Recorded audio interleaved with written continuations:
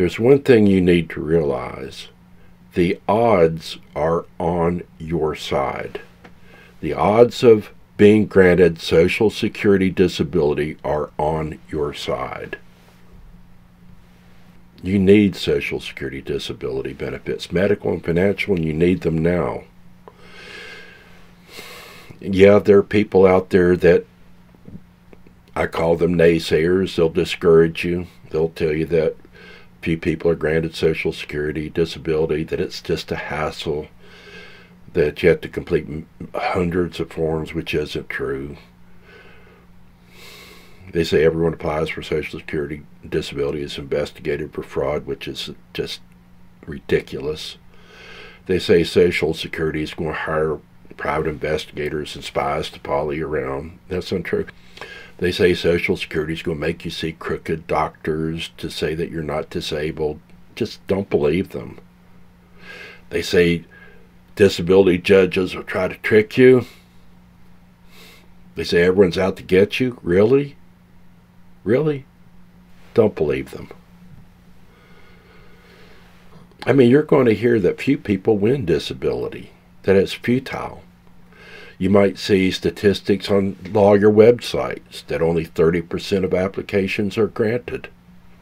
You know, to get the figure that low, they have to include in their statistics of how many applications were granted or denied, they have to include technical denials, which have nothing to do with whether the applicant suffered a severe disabling condition.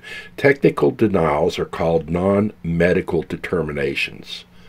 They include things such as whether it's a repeat application, multiple applications with fraudulent Social Security numbers, among other things. One technical denial might be somebody that thinks that they're going to improve their odds of winning by not submitting one application, but submitting 50 applications. And they have multiple applications, they've got to deny them. It has nothing to do with whether that one person was disabled or not. There's another video on this channel regarding technical denials. It may help you. Other deflated statistics, like the 30%, that are commonly seen on websites say that only 10 to 12% of reconsiderations are favorable. If you look at 2019 statistics for all Social Security disability beneficiaries, it was 16%. You want to be one of the 16%. And if you don't ask for reconsideration, you can't go to the next level, which is a request for hearing before an administrative law judge. Now, these same lawyers and other experts, or whatever they wish to proclaim themselves to be, you'll often see that they say only 47 to 50% of hearings are favorable. Let's look at the 2019 statistics again.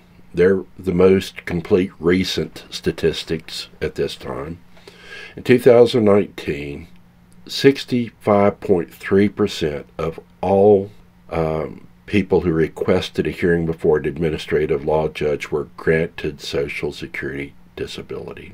65.3%. But you could find all these figures on Social Security's very comprehensive website. You'll find links below the description of this video. Remember, the odds are on your side.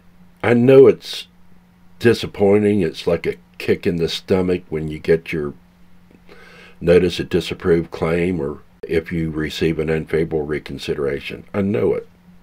But you don't just give up. Unfortunately, a lot of people do. Don't be one of them. Going back to the 2019 statistics, where a lot of people won, but more than 211,000 people quit when their applications were denied. Another 86,500 quit when they received unfavorable reconsiderations. From a pool of nearly 804,000 true applicants, a total of 297,844 quit. That's a lot. 30% of all applicants quit. And let me tell you one thing, 100% of quitters were denied disability benefits. 0% won. When their applications were denied, they didn't request reconsideration. If they received an unfavorable reconsideration, they didn't request a hearing before an administrative law judge. They quit. What happened to the remaining 506,000 applicants? Those who their applications weren't granted, 37,201 at the reconsideration level. Over 68,000 were granted disability at the hearing level. That's 65% of everybody who requested a hearing. 37,300 were denied at the hearing level. I'll give them one thing, they didn't quit. Of those who didn't quit, 92.5% were granted disability benefits. 92.5% were granted disability benefits. The message is, don't quit. You want to be one of the 92.5%. If you believe that other disabled people will find this video helpful, please share, like, and subscribe. Thank you for watching the Disability Granted channel, and good luck.